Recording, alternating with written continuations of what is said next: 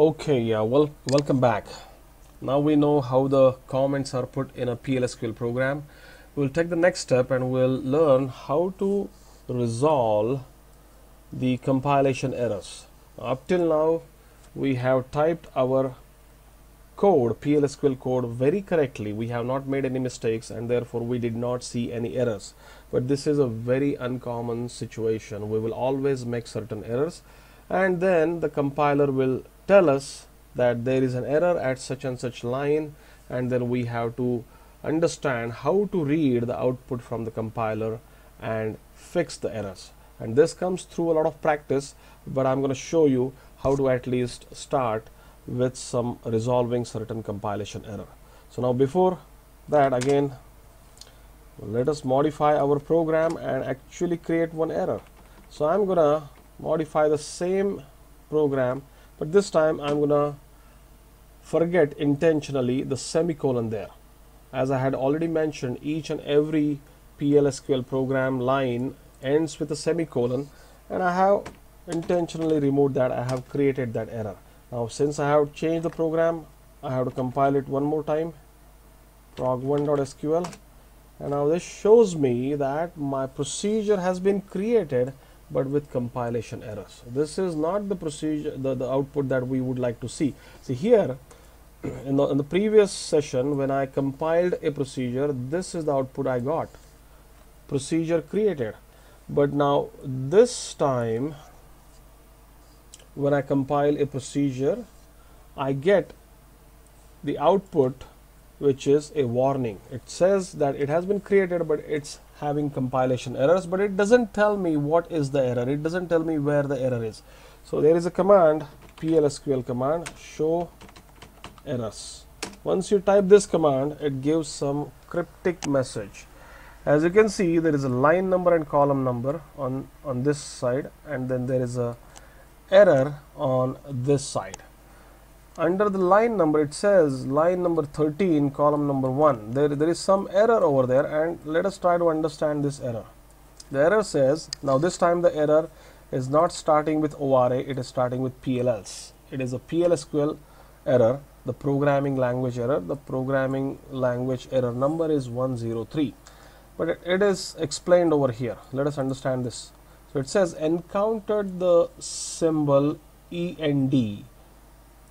It has encountered a symbol called as END on line number 13 when it was expecting one of the following. It was expecting either to have this, or to have a dot, or to have a left parenthesis, or to have a percentage sign, or it was expecting to see a semicolon. It means the compiler was expecting to see a syntax like this, but it found that end over there, and that is on line number 13 there. And we know now we have to kind of understand one of these symbols is missing, and which one is that? Semicolon. We have to go to line number 13 and we can find out the error over there. So how do you go to line number 13? You can directly type :13 in VI and it will take you to line number 13. Now as you can see, our error is on line number 11. Okay, but it is telling me that there is something on line number 13. It is telling me that it has encountered symbol end when it was expecting something else. So it's not exactly going to tell you that this is what is missing, semicolon is missing. It's going to tell you somewhere close by the line number, and it will give you certain hints, and those hints are the ones you will keep on reading again and again.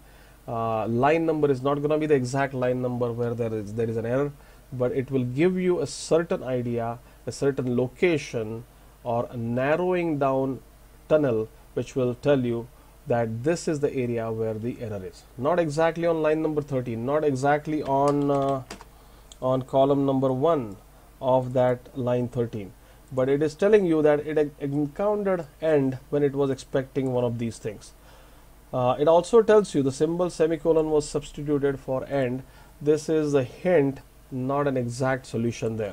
So now I have changed the program, fixed the error, and now I can compile it.